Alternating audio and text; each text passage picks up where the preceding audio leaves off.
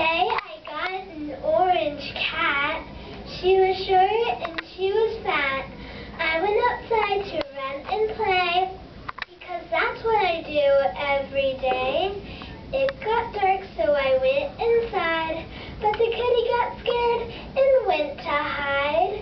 She ran away into the dark until she heard a big loud bark.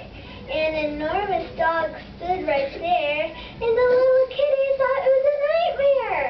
She ran up the tree and never came down. I feel sad and I wore a big frown. Also, I wrote a limerick titled The Queen. There once was a queen named Alice who lived in a fancy palace. She was really royal and she had a garden with soil. The Queen's palace was in Dallas.